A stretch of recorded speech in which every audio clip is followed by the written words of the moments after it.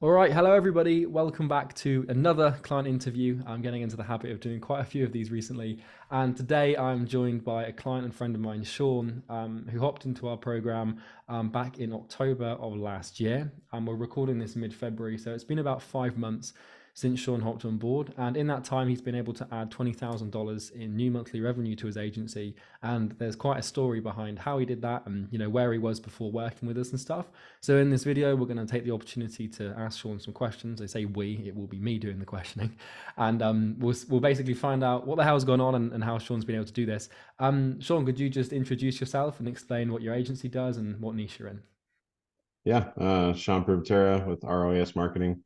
That may change as we go along with the niche and everything. Cool. But been really niched in on helping coaches to get more clients. hmm Amazing, man. So you've got a bit of an interesting backstory before joining the program where you were doing quite well, but then something happened and your revenue dropped. Would you mind just sharing with everyone where you were before joining us? Yeah, I mean, last summer it was doing about 45K a month. Like we were basically mostly focused on e-commerce. We did some B2B kind of like appointment setting stuff, more like just outsourced. Had some people running that for us, but really strong kind of like sales funnel and everything. Everything was going pretty well. And then the economy just kind of came in and was like, no. And so, that dropped down to like, 15K a month and in around December time. And like through the program, been able to bump that back up above 30K plus. And then Mm, I think the big difference is that it's not like, it looks a lot different. Like the kind of base of customers requires a different kind of maintenance. Like so with e-commerce, like if I had that same level of client base with e-commerce, I would like there would be a lot more maintenance, like a lot mm. more hands-on maintenance. Whereas like with what I'm doing, from stuff I've learned with you guys, like there's still some maintenance and some whining, but I mean it's nothing like the day-to-day management of an e-commerce store and client. Yeah, that makes good sense. So, so you had this sort of drop off in revenue because of the economy. You joined the program to sort of correct that. What were the main problems you were looking to solve with the program, and what were the main reasons you invested in it? Well, one of the things that I had like started to notice is that ecom for agencies has like become super super competitive, Mm, and then just ecom in general was starting to kind of take a dive around that time. I mean, December is typically kind of a weird time because even though it's like going really well, it's like about to go not very well, for most ecom, mm, and so it's a weird time.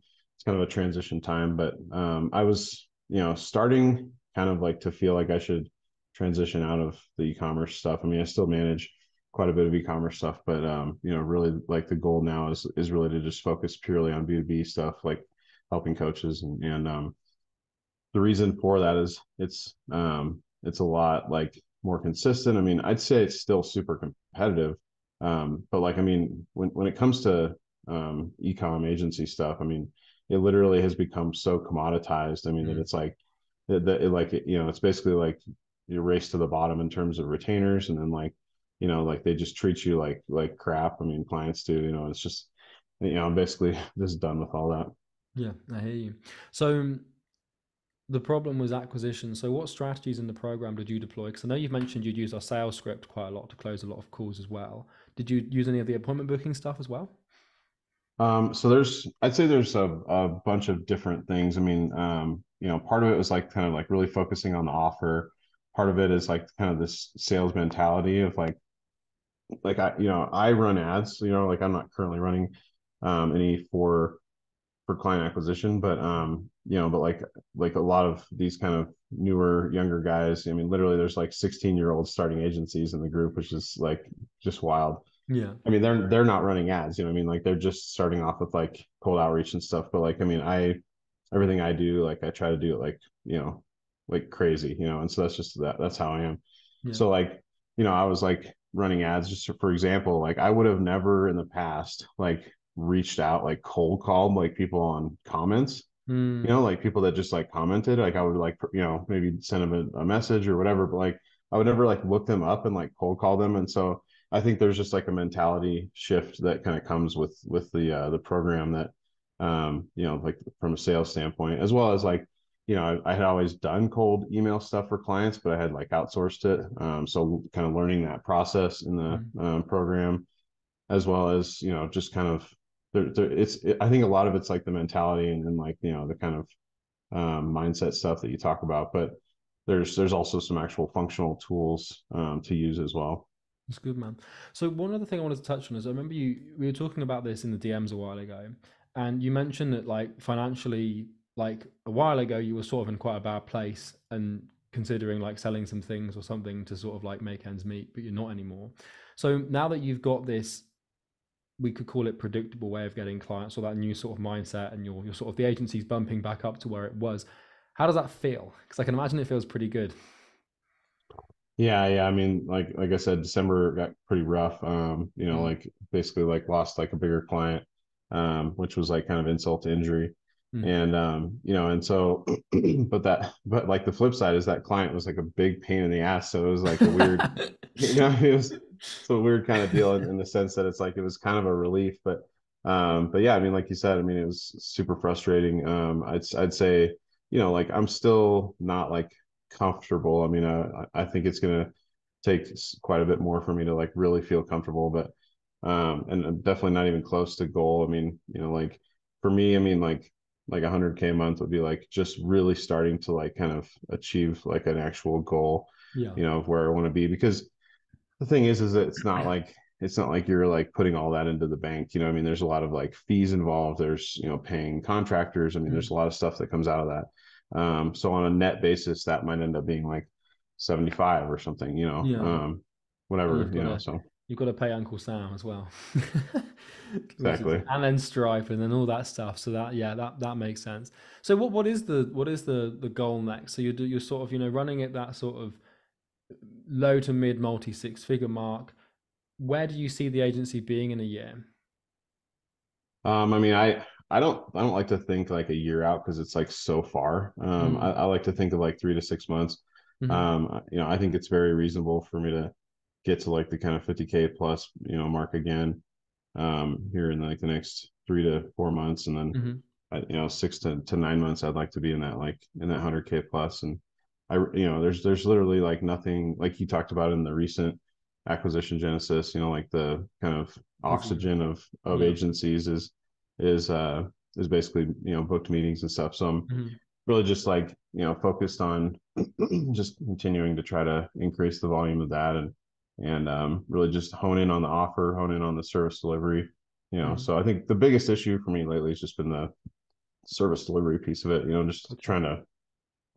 trying to fulfill on the stuff that I do a Well, really good job of selling. that's the So that's the problem we give. Now you've got to figure out what to do with all the clients, but I guess that's a pretty good problem to have. So if you were restarting the program, or so let's say someone was joining the program, what advice would you give to them, knowing what you know now about having used it and having achieved this level of success that you've got in the last few months? um, it's an interesting question. I'd Mm. say a lot of these guys are kind of like, I think they come in and they're just like they're not familiar with a lot of this stuff, and they're not really sure like what to do. Um, just try shit out, like, I mean, I think like on some of the coaching calls you talk about, like, you shouldn't even be on this call, you should just be dialing, I think. And it's like, I mean, like, I just, I feel like, when it comes down to this stuff, people get really hung up on things like, they want like an approval of like an offer and like the group, but like, I mean, what really matters is like client approval of an offer, right? Exactly. Which So is it's like usually it's like almost always what we say is like someone's like, "Hey, do you think this email copy would work?" I'm like, "I'm not a dentist, so I can't tell you. Like, just you'll be able to find out faster if you just sent 100 emails. To be fair, so yeah, just get out there and test it, like, I mean, literally, like, anybody can get, I mean, you can get these numbers on Google, like, you don't even need to buy lists or anything. Most of the lists, like, like I use like a list provider or whatever, and like, you can click a button that says like name and phone, but like honestly, like most of the time I'm like going to be able to find that same information just by doing a Google search of that yeah, person. there's no real excuses, which is what I like because there's no real barrier to entry to it. So so one question I always ask in these interviews is if you let's say you were talking to someone on the fence who was thinking about buying the program and they were sort of unsure as to whether it was going to work or not, what would you say to them to try and convince them to come on board? Essentially, can you sell my product for me? I mean, I think that the biggest thing, like I said, like I, put in the comment the other day, was like, there's a lot of these like guru types out there, and like a lot of them are just like assholes. And Yeah, like I think the biggest thing that differentiates you is that like you're a capitalist, but you're like also like, not an asshole.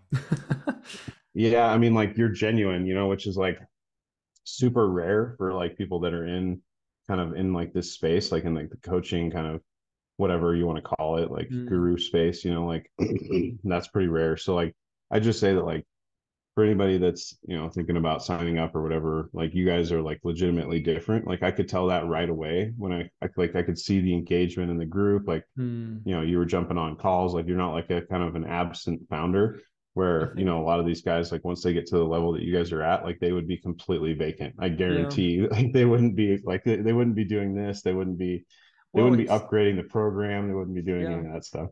I think that one of the problems with my niche or my market or competition, whatever you want to call them, is it's very easy to there's no real accountability because it's all online. So like, if it was the case where like all of your clients were like in your town, then you have to show up.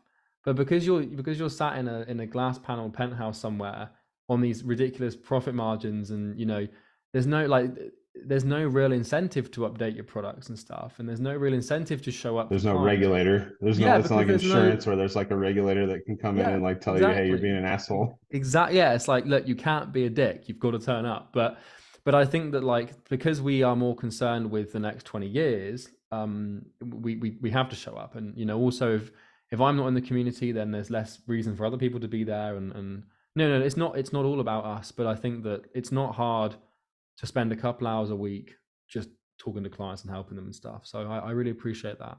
So man, I'm really appreciate you coming on here, and I'm also really happy with your story and everything that you've been able to do.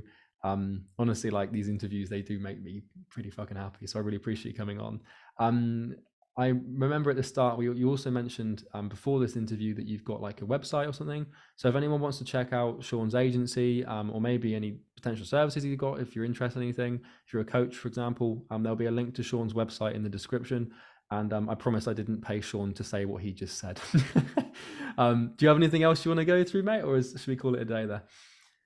No, not really. No, yeah, I'd Nice one. say like if if people actually follow the program and show up and jump on the calls and get involved in the community and stuff, they'll definitely see results.